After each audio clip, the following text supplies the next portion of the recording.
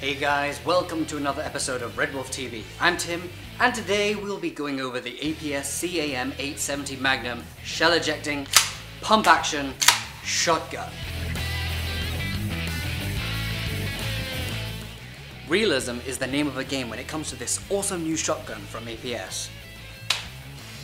This thing operates, handles, and fires like the real thing. And I will show you how.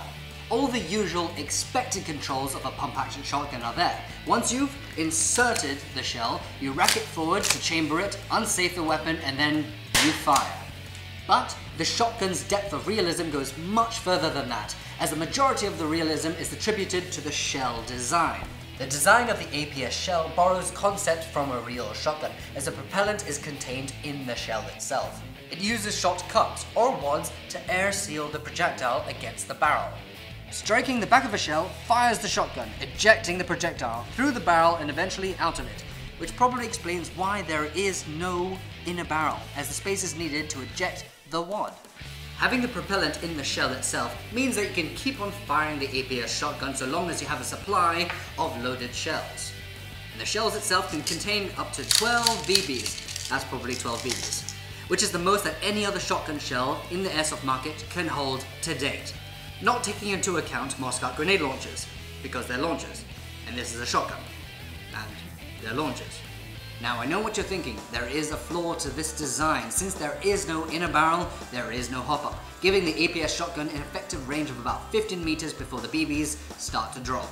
But don't worry, APS say that every single BB will be flying at a velocity of around 280 FPS. So if you're wearing light armor, you'll feel it. And if you're wearing a heavy milsim attire,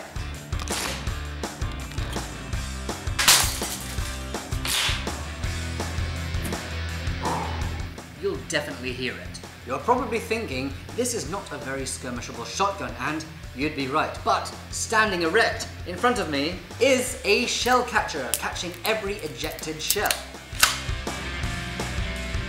This full metal and real wood shotgun weighs 2.7 kilos, which is 6 pounds. Lengthwise, it's 101 cm, which is just under 40 inches. Whilst nobody is stopping you from taking this to an actual skirmish, you'll still be spending 30 minutes during every break regassing each cartridge and refilling each and every single shell. But now, I will show you how to do that. APS have included this proprietary gas charger to charge the cartridge itself. It comes in 2 parts, but as you might have noticed, I've somewhat set it up already. But this is how you do that. First, you had to set the gas flow, removing the cap and inserting the capsules. Head first, head last. Well, thank you, random stranger. This is how you go about charging the gas. Insert the shell like so. Screw it in tightly. Pull the shell down.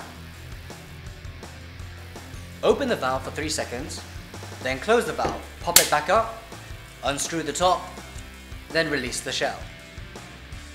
If you find the red shell cover too boring, you can have it in blue or transparent. If you want to buy more wads and caps, there are plenty more available.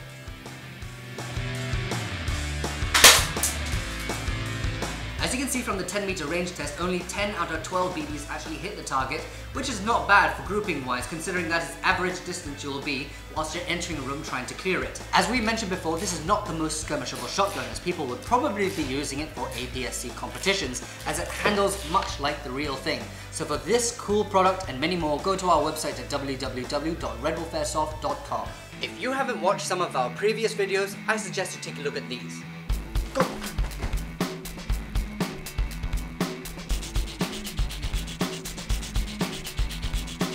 Do subscribe to our channel and keep up to date with our newest and coolest videos.